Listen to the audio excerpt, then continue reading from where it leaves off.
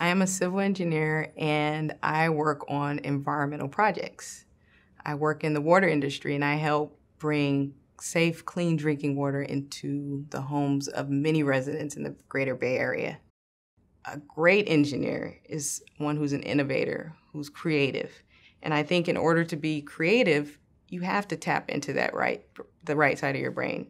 You have to have an interest in art. And not having an interest in art is like not living. Not having an interest in math and science is not living. Programs like STEAM, which stands for Science, Technology, Engineering, Art, and Mathematics, gives students an opportunity to really see what the process is like, that things don't just appear. There's a planning phase, there's a design phase, and there's a construction phase.